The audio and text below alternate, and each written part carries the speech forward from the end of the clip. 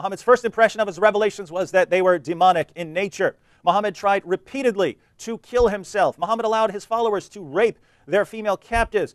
The Quran allows Muslims to beat their rebellious wives into submission. Muhammad says the Bible talks about him when, according to the Bible, he's a false prophet. Muhammad married the divorced wife of his own adopted son. Muhammad was disgraced by God in death. The one way he said he would die if he's a false prophet, that is exactly how Muhammad died. Muhammad had sex with a 9-year-old girl. Muhammad delivered revelations from the devil and came back and blamed the devil for this revelation. Muhammad affirmed the teachings of the Torah and the Gospel when his teachings completely contradict the teachings of the Torah and the Gospel. Muhammad tortured a man named Kanana for money. He killed people who criticized his religion. He tried to divorce his wife Sauda when she became unattractive, and he had to cut a deal that's affirmed by Allah in order for her to be able to eat.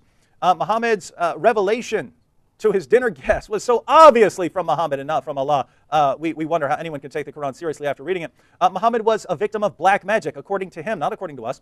Muhammad delivered clearly false prophecies. He encouraged his followers to practice mutta. Mutta, this is prostitution. He had 9 wives when the Quran allows Muslims to have 4. He broke his vow to his wife about having sex with his slave girl, and the Quran is completely theologically incoherent. You cannot make sense of it when Allah gives all of this revelation, and then Allah is the one who corrupts it by tricking and deceiving people into believing that Jesus died on the cross. The Quran teaches that stars are missiles that God uses to shoot demons when they try to sneak into heaven. Muhammad ordered his followers to kill apostates, even those who left for very good reason. According to the Quran, Allah is the greatest of deceivers, when according to the Bible, Satan is the father of lies. Muhammad had no assurance of his salvation despite the fact that he is the greatest of Muslims. According to Muhammad, women are stupid and immoral. Islam promotes idolatry. Muhammad said there would be no discrepancy in the Quran if it's the word of God, when there's all kinds of discrepancy. The Quran is based on the argument from literary excellence, the silliest argument ever offered for anything. Muhammad told his followers about a paradise that would make Hugh Hefner blush with the amount of sexual perversion in it.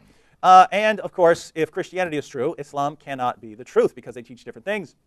Islam teaches that the sun sets in a pool of murky water. The Quran has been corrupted when Allah promised to protect it. The concept of abrogation makes no sense. Allah is turning things right around, changing revelations from one week to the next when this is supposed to be his eternal word. Muhammad supported his fledgling religion by robbing people. Islam took rituals from the pagans. It stole stories from the groups around Muhammad during the time. Muhammad told his followers to breastfeed an adult in order to do away with sexual desire between them. Muhammad wore women's clothing. Islam deifies Muhammad by encouraging Muslims to talk to him directly during prayers. And Islam completely reverses the gospel by having the guilty Judas die on behalf of the innocent Jesus instead of the innocent Jesus dying on behalf of sinners. False revelation from Gabriel, and obviously false revelation. The Quran confuses Mary, the mother of Jesus, with Miriam, the sister of Aaron and Moses. Hygiene practices that would kill you if you took them seriously. Muhammad takes historical figures like Alexander the Great, turns them into Muslims when we know they weren't Muslims. Allah has no love for unbelievers, which means he is deficient in love. Allah punishes Jews and Christians for the sins of Muslims, clearly unjust, even according to what Muslims tell me. Muhammad encourages followers to violently subjugate the rest of the world, clearly inconsistent with the revelation of Jesus, which Muhammad affirms. Allah wants people to sin, showing that Allah is dependent on human beings to show his forgiveness.